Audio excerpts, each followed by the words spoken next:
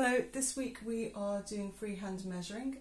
It's a good skill to have for interiors, exteriors, landscapes, townscapes, and it's just a way of measuring in a kind of like in a low-tech way. It's not going to be kind of like scientifically precise, but it just allows you to put more precision in your drawings. So for this I have my view, my scene. I have cartridge paper and I have pencils, one to sketch out and one to define a lot more. And actually I am going to use a pencil to help me draw my lines. I just like to have as few tools as possible when I'm drawing. I like it mainly to be my pencil sharpener, pencil, paper and my subject. But for this it's kind of like, you know, when you're doing quite complex things and you've got straight lines, it's quite useful to have additional tools available. So it's kind of like a much slower way of working than we have been doing before, but if you want to do precise drawing, it's really useful to know how it works basically.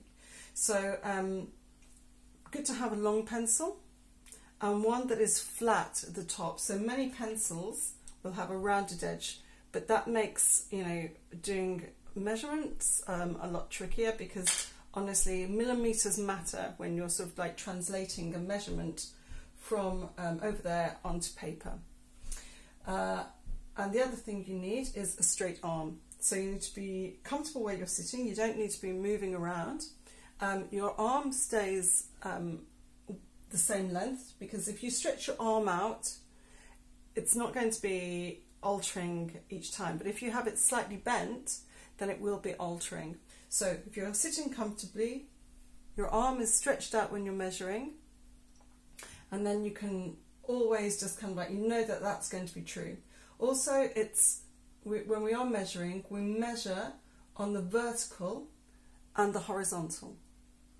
So I've started this drawing already, and I have, because it is much slower, and I'm just going to show you the next stage, what I've done so far, and then the next stage.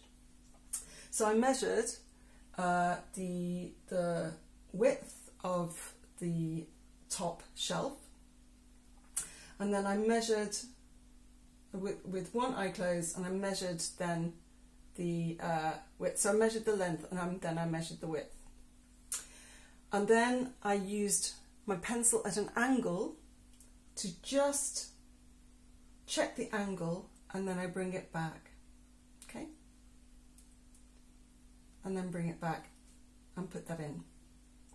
It's quite useful to have a second pencil, so when I wanted to plot where the pot that's on top of that shelf sits, so I measured from the end of the shelf, I closed, arm stretched out, steady, and then I bring it back.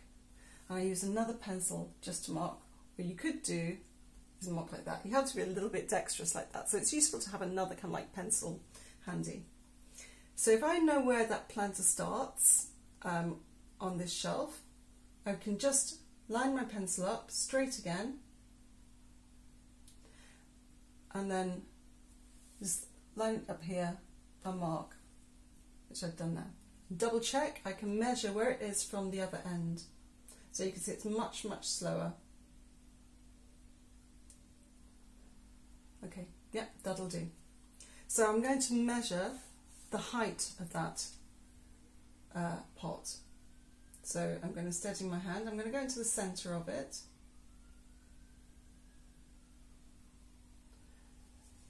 And then line up and just mark. So it's about here, the top of that pot. What I'm going to do is not measure the length of the height of it here, but I'm just going to check the angle. So I can see that it comes up slightly, so I'm going to be really pernickety and just measure that little straight bit. So you can see having a straight pencil at the end matters. So I'm just going to line that. What you can do is use another pencil, because I don't like having rulers around, unless for a particular thing, and just use that just to kind of like draw along there. That's quite useful. Okay, so I'm going to check the angle coming out from there. And I'm going to bring that in. Blue one. So it's just going just there. I'm not going to draw that all in, but I'll just mark it and then I can just pop it in. So I think my pot probably doesn't come out that far, so I will be measuring the length of it at the top. So I'm just going to check the angle on the other side and bring it and just mark and then just take that up. You can see it's quite slow, isn't it? And then I'm just going to measure the width across from one side to the other. And now I know the height is there.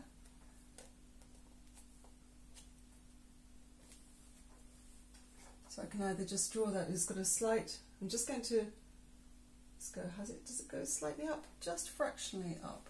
So I want to have a little, I don't want it to be, you know, I want there to be a softness to the drawing.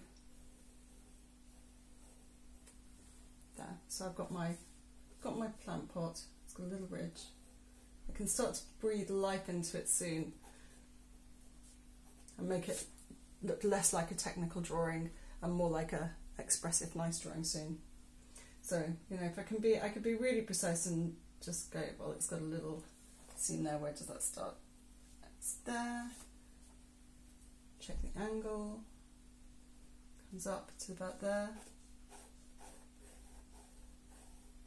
This is probably the most precise I'll ever be in drawings. This is great also for live drawing if you want to check this, like, you know, the angles from, I guess, you know,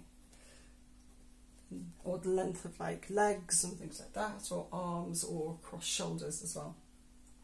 Okay, and my plant is all going on up here. So I started with this shelf and then I plotted the angle of these uprights because I could tell that they would be very useful in plotting my shelves amongst that. And this is kind of like, it looks like a very straightforward object, but it's actually quite complex because the shelves or the legs mean that it's not quite sort of like central. I can't just put a line there and then they're going to sit neatly in the middle. It's slightly off. So I checked the angle and I brought that back. And then I measured the distance from one of these, from the centre of one of the legs to the centre of the other. And I did the same from one to the centre of the other, and then I double checked from the end coming back in. And then precisely I measured the width of it going either side of that central point. So I'm just going to, and I've done that for all of them, I'm just going to keep my thumb out the way, let me draw that in. So you probably need a kind of like, you know, this is a drawing that you might want to take days over, you know, or certainly an afternoon. It needs to be kind of like pretty steady. I can't watch my thumbs, so get in the way. Oh, I'm kind of like just steady my pencil there. At this point would be handy to have a ruler. Don't know if I own a ruler.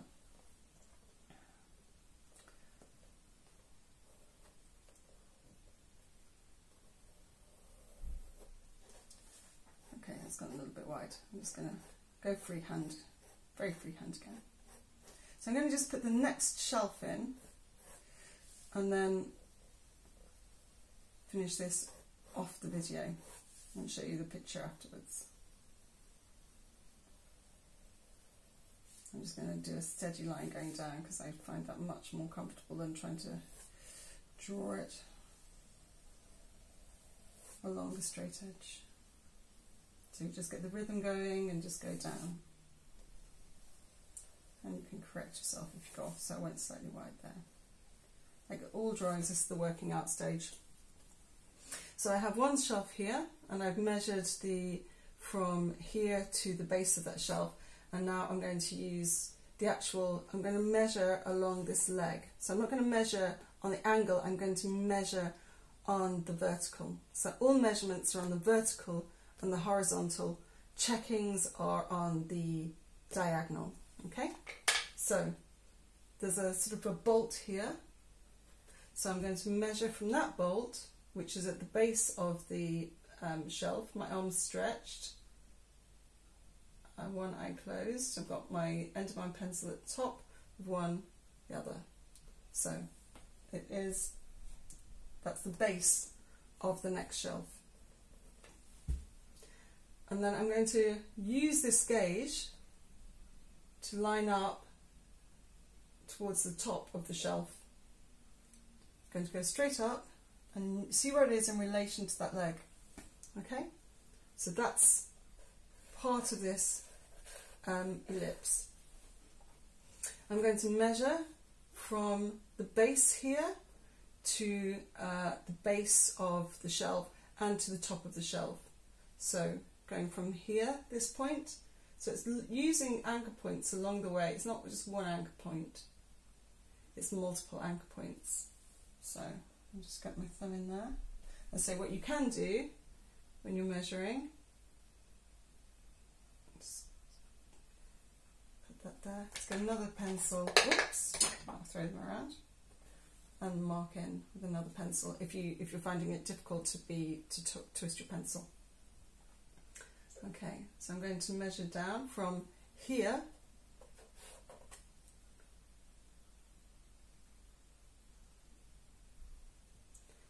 straight down,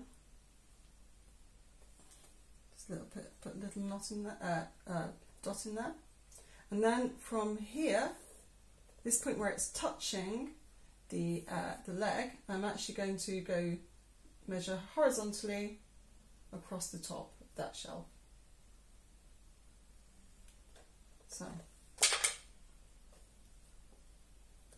So I know this is my ellipse at the top. So I want to just, like I do with all drawings in, I want to have a little bit of flexibility to make my pencil sharp.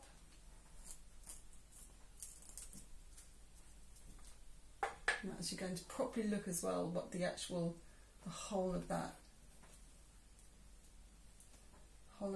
ellipse is.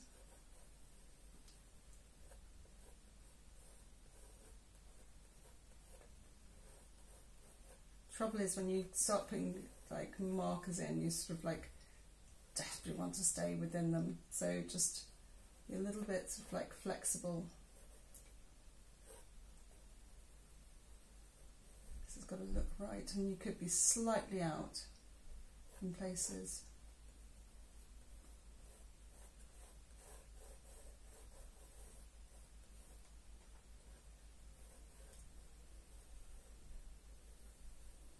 Don't be frightened of making marks and going slightly in the wrong place.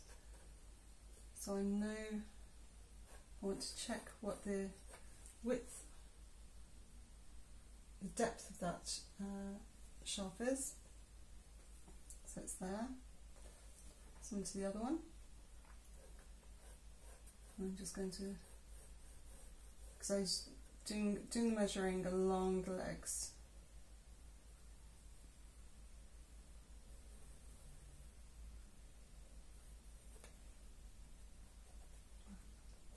Of my shelf.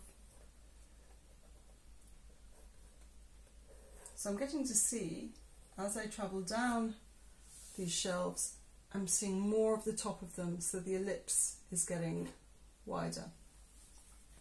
Okay, I'm going to continue with this off camera, and you'll be able to see how it's progressed, and I'm just going to put one or two of the ornaments that are there. Great, so the key things to remember is all measuring is on the horizontal and the vertical. All the checking is on the diagonal. You never measure on the diagonal. It's always measured on the vertical. Okay, thank you.